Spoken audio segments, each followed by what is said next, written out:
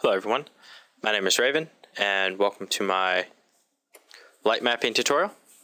Now I know I have two other tutorials, one that shows you how to create a shadow map which only renders out the actual shadow texture.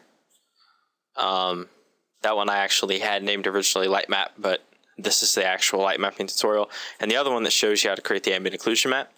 Both of those are quite useful if you're going to speed up a render, or if you already have a light source and you don't want to bake in the additional light data into your texture. All right, so first thing we're going to do is we are going to want to add a plane. I'm going to scale it up 10, go to edit mode. I'm going to select these back two UVs and scale them up 5.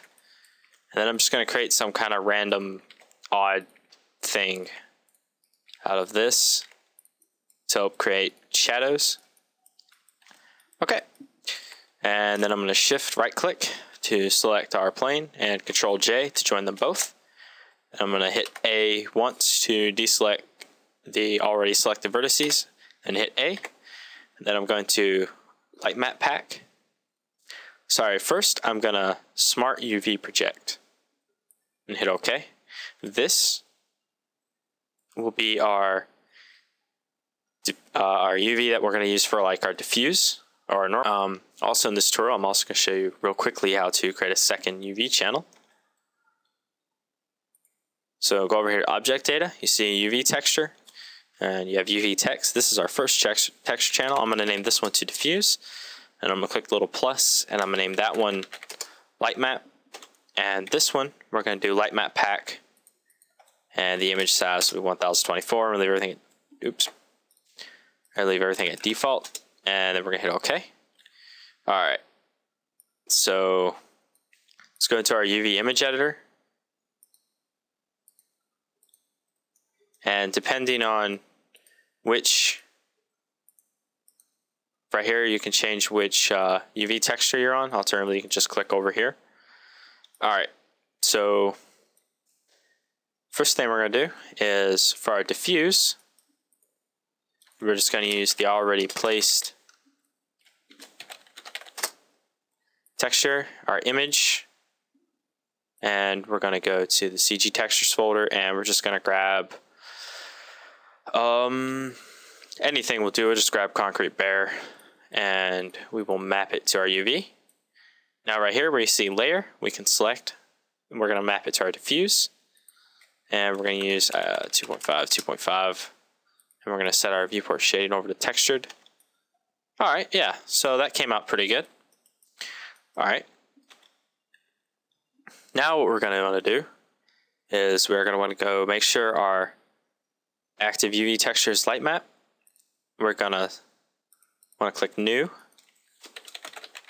call this light map, and leave it at default and hit OK. All right. Now we're going to create a second texture in our material. We're going to call it light map. It's going to be an image, and it's going to be the light map image, and this turned everything black. Our coordinates are to our UV, and we're going to put it on the light map channel.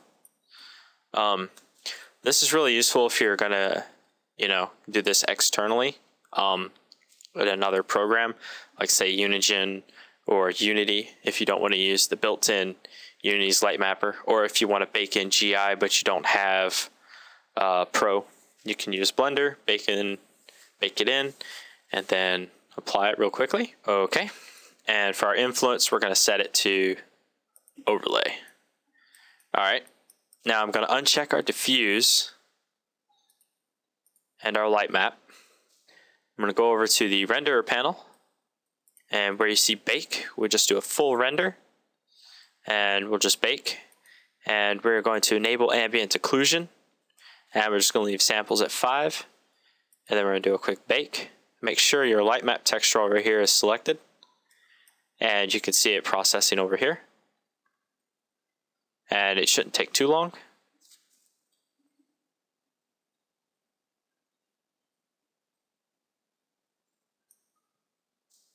All right, now we're going to quickly jump over and add our diffuse back. Then add our light map.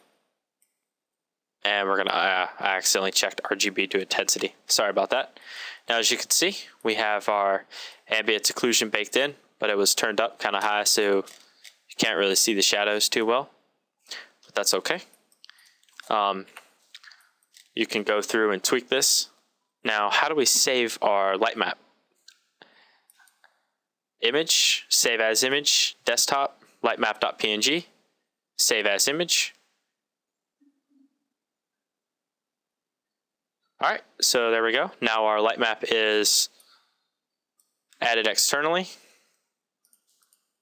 And we could now export this out. Note, you can't use OBJ because OBJ does not support 2 UV channel. So if the engine only supports OBJ, obviously this won't work. You'll have to find another method. Okay, so that concludes this tutorial. If you have any questions, please join the forums and post there.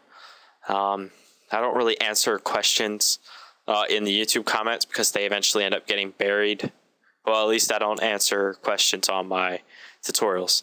If you have any actual questions, please join the forums, or if you don't want to sign up and you have IRC, stop by the IRC. Information for joining the forums and IRC are located in the description. As well, you can follow me on Twitter, also located in the description. And I'm pretty much in the IRC almost 24/7, so feel free to hop on whenever you'd like. Before we go, I'm actually going to do a real quick, I'm going to show you what I mean by when I say it packs in the color data. All right, so now when we bake this, I'm sorry I'm not ending the tutorial yet.